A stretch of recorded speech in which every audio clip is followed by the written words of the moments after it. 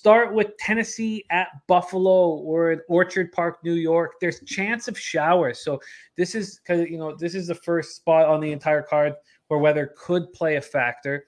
And we talked about last Tuesday how we expected weather to be a factor in the Bears-Niners game, and we lit up and smoked that and cashed with that. This is another one we should keep an eye on and see if the weather continues to look bad on Monday in Buffalo. Let's take a look at the line history here for the double dip on Monday. Line history here. We opened with Tennessee plus 9.5. Tennessee's now 10-point dogs. From a side perspective, open with the under as a pick'em. There's been an 11-cent move to 50.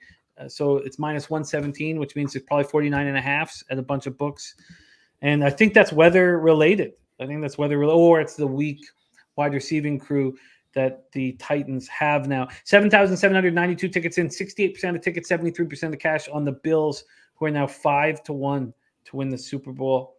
The total 72% of tickets and 73% cash on the under. Funny that it's moving a half point down to make it more appealing for people to bet the under.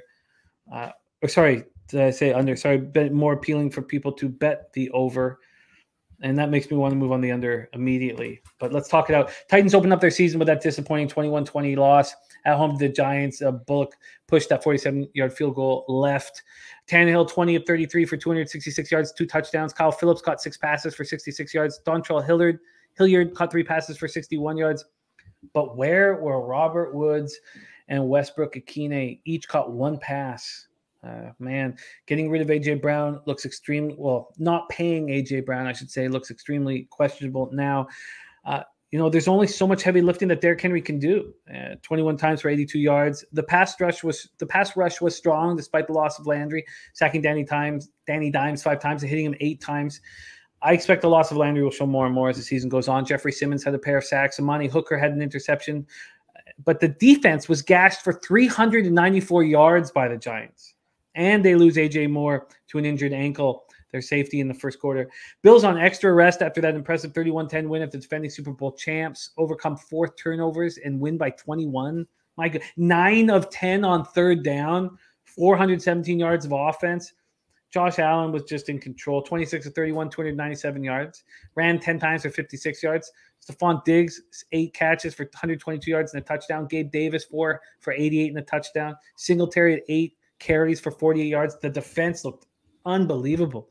They sacked Stafford 7 times and hit him 15 times and picked him off 3 times. And Von Miller has brought he's really sparked that group, man. It was a great group already, but 4 tackles, 2 sacks. Rams had 177 yards of offense before that final meaningless drive. They did lose Ed Oliver to an injured ankle.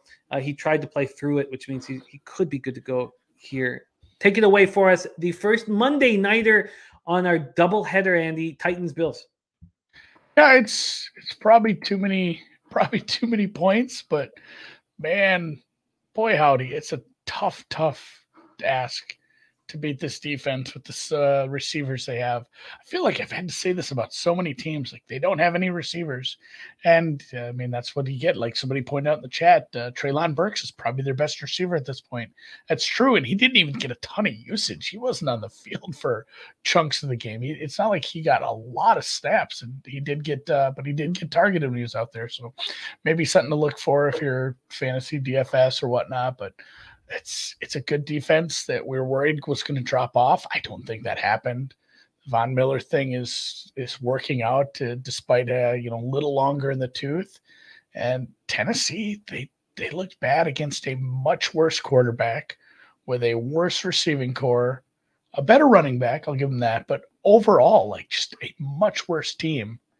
And they let him back into it. And I really worry what's going to happen when they face a better offense, a better defense, and a team that's super rested.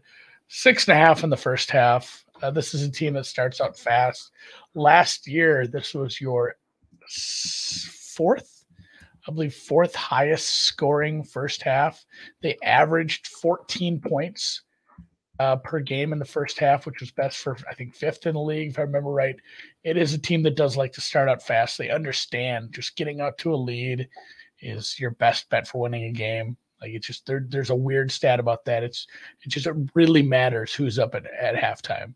it says it's very, it's a very apparent, like only having to play half the game with a lead is easy, but really, really, really a lot of signal to teams that even with smaller leads into the half, and I think they understand that they get out to these quick leads and they just let it coast, and the defense is good enough to do that.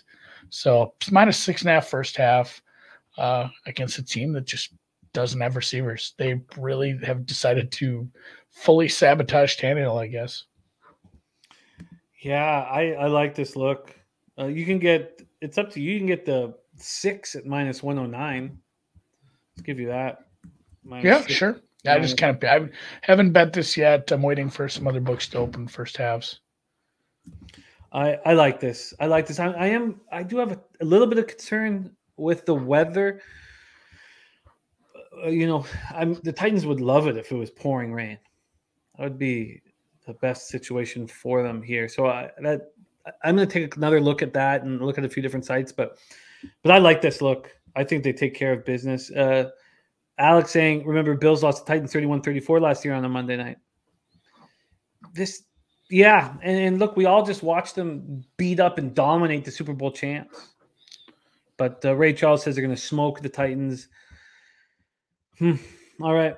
Saturated says, how many times have there been 5, 10+ point spreads in a week? Yeah, there's a lot of double-digit favorites. It's not a fun week to cap, but we're running so hot. That is game 1 of the doubleheader on Monday